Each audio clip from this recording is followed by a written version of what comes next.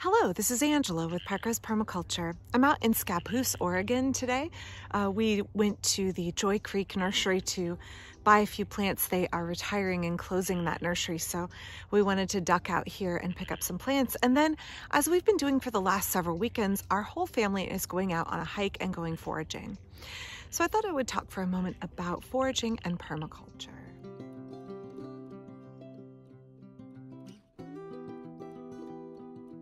You can hear the frogs behind me. They're super active this morning. So in permaculture, we think a lot about sustainable food production, but that doesn't in any way mean that we are not accessing wild sources of food and responsibly sourcing wild sources of food.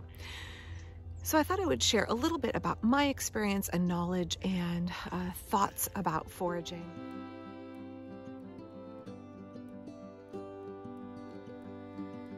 So a few things for foraging. When I take my kids, we all try and wear bright colors and bright patterns, especially when we're foraging. In the autumn, it is deer hunting season, and I make sure my kids wear red and orange and yellow, and that we are highly visible. I also take a whistle with me. This is an elk horn whistle that my friend Scott got me.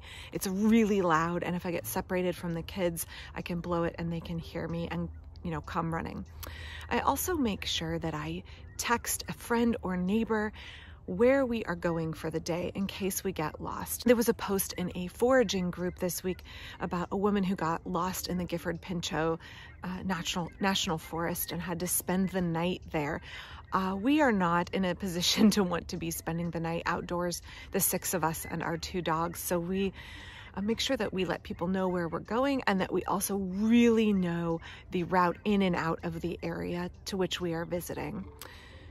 We also make sure we take plenty of food and water, and we dress appropriately just in case something happens and we do get stuck outdoors longer than we had planned on being.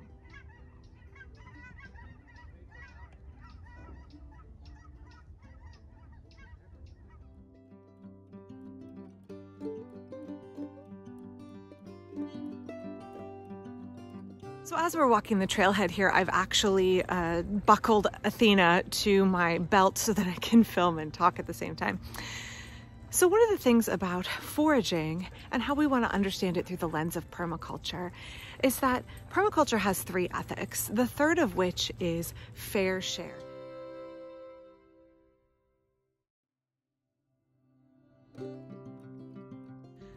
So generally, when we are out foraging, we want to think about the third ethic of permaculture, which is fair share. Now, fair share extends not only to taking what we can responsibly use, but it also extends to thinking about leaving a quotient for wildlife, leaving a quantity for the ecosystem as it exists, but also leaving a quantity for other foragers. So when we're out in wild spaces and we are harvesting food for our household, we need to be aware that we are not the only foragers out there, or we need to operate under the assumption that we are not the only foragers out there. Now, there are a few exceptions to this. The first one is when you're harvesting invasive species. For instance, Himalayan blackberries, which where we are right now are growing in abundance, which you can harvest not only for their fruit, which makes delicious jam or jelly or wine, but also for the canes themselves, which you can harvest appropriately to make cordage. They're really good as a fiber source. I'll be sharing that in a future video because late summer, mid to late summer is really the optimal time to be harvesting them for that purpose. But, oh, give me a second. There's wildlife up here. Hang on a sec. I'll be right back.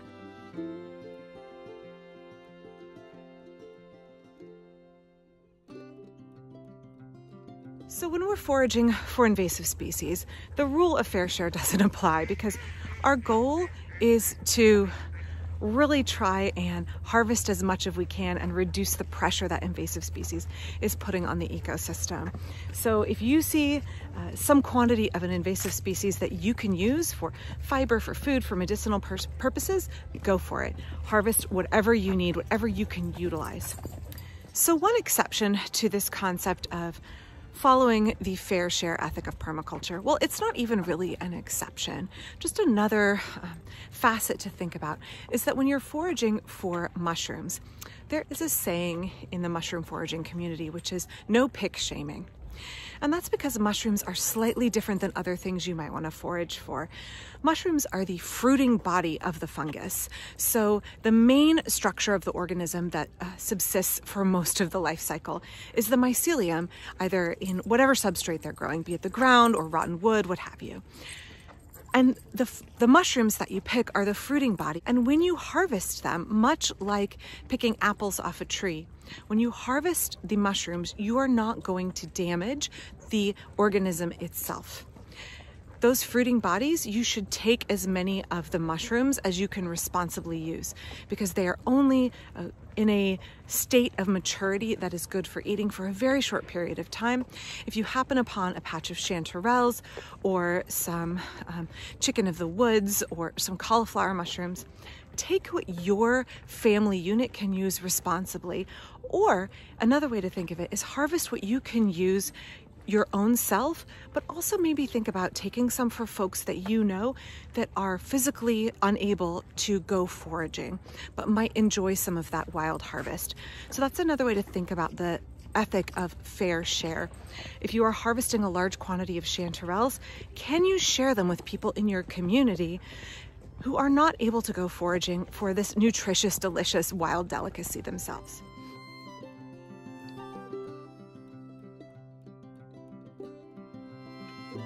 Again, whatever you can utilize, be cognizant of that third ethic. Be cognizant of the fact that you are not the only person utilizing that resource. I find in permaculture, it's really useful to continue to draw that third ethic of fair share, fair use of resources, leaving enough for wildlife, leaving enough for other people. To keep that ethic at the forefront, it tends to, in our culture of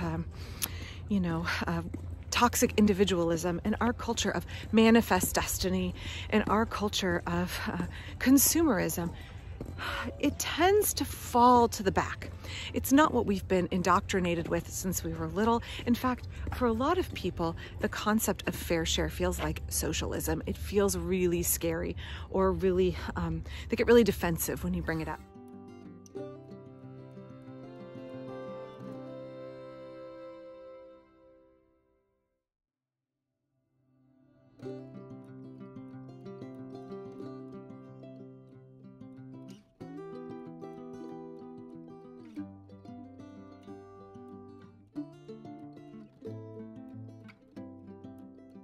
But as permaculturists, we really want to keep that in the forefront of our thinking and have it drive and motivate all of our actions.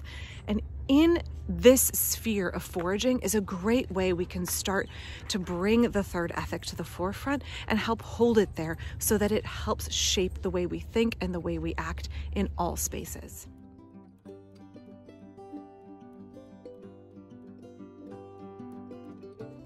So when we're out foraging, it's really important that we view this wild resource as a shared resource. But just because we can forage in the wild, that doesn't mean it is the only place that is available to us for foraging. Urban foraging is another possibility. On parkland, on public spaces, there are lots of potentials for foraging. For me, two of the things that I forage in urban spaces tend to be rose hips, if there is a place I know that isn't sprayed, and chestnuts, because there are several chestnuts around Portland that have branches that overhang onto sidewalks or into parks or elementary schools, and those are public places where you can forage. Now for us, when we forage chestnuts, I really want to be conscious of the two chestnut trees in my neighborhood and how one of them is a resource for a number of elderly immigrant couples in our neighborhood. And I want to, again, have that third ethic of permaculture at the forefront when I'm thinking about foraging. So the largest chestnut in our neighborhood, I don't actually go and harvest from because I feel that it is a resource that has kind of been claimed or is needed by other people in my community long before I moved there, and I feel that they have a priority stake in that harvest. So I do utilize the other chestnut in our neighborhood that seems to only have competition from squirrels.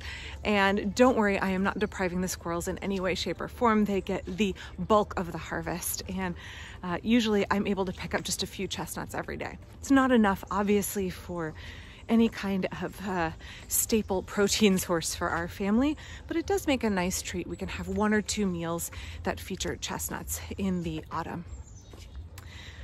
But my whole point here is that when we're foraging in urban spaces or in wild spaces, we just want to use that as an opportunity, not only to harvest food and fiber and medicine, but also as an opportunity to expand the way that we relate to other people and relate to the ecosystem, so that we have that third ethic of fair share in our minds, shaping and driving the way that we think and the way that we operate.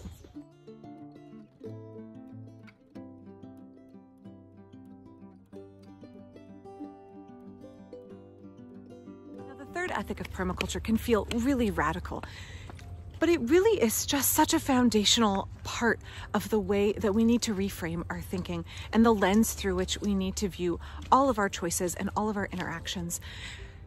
Fair share. What does that mean? Is that really such a scary notion?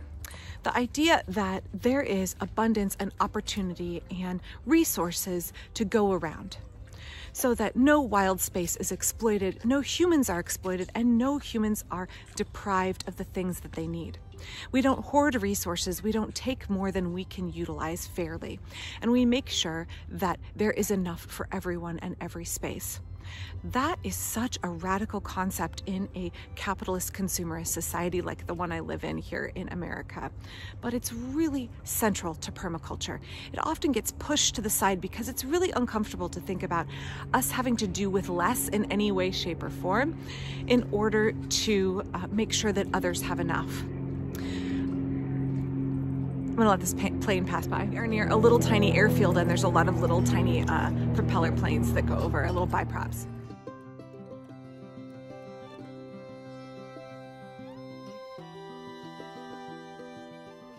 So one thing I notice is I get comments from folks that are not from the United States, where they maybe have a different kind of understanding of resources and a different culture. And it's not a foreign concept to hold the needs of the community, the needs of our neighbors, as being as valuable and as important as our own needs. Where there is not a culture of toxic individuality, where there is a prioritization of making sure there is enough for everybody so that everybody can succeed, so that there is abundance for everybody, is not a foreign concept for those folks outside of the United States in many, many places. And I think that it's so foundational to permaculture that we've got to really wrap our arms and our brains around it and really kind of soak it up, even if it feels uncomfortable at first. Sort of like when you start drinking coffee and it doesn't taste great, and after a while you get acclimated to the taste and it becomes, you know, at least for me, a cherished morning beverage that I can't do without. The third ethic is sort of the same. Maybe it tastes a little bitter the first time that you are swallowing it and the first time you're ingesting that concept. But the more we think about, the more we ruminate in this idea that we can have abundance for all people, we can have abundance without exploiting wild spaces, without exploiting our neighbors, that we can make sure that we have enough without depriving other people, that hoarding resources is not in any way a help to us or to our community as a whole. The more we start to think in that framework, the more that we drink down that bitter beverage, it starts to become something that warms us from the inside. I drink that mug of black coffee in the morning and it goes down and it just warms my core and it helps get me going through the day. The third ethic is no different.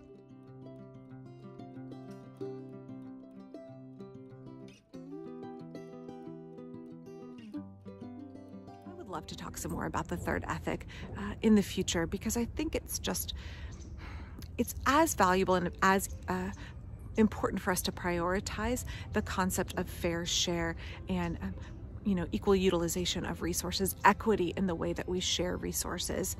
That is just as important as earth care and people care. And we cannot actually have earth care or people care without that third ethic. So I would love to keep exploring that more and more.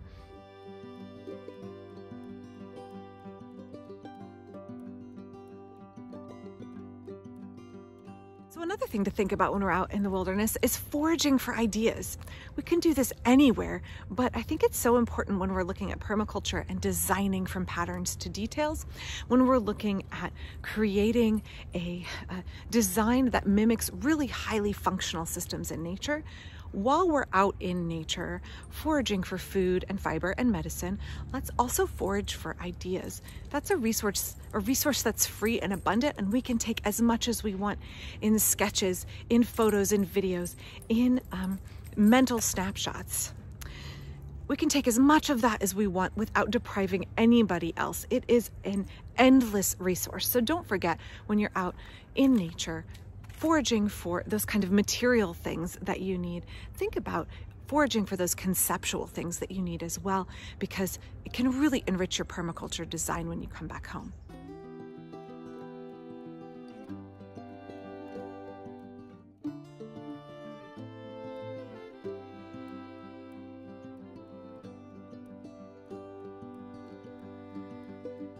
I hope that you are able to find opportunities to access and prioritize that third ethic of permaculture and see how it shapes the way that you think and interact with the world around you and with other people. When we think about fair share, when we think about making sure there is abundance and plenty for everyone, from wildlife to our neighbors to folks we've never met, and for ourselves as well, it's really transformative and really can make a big shift in the way that we operate.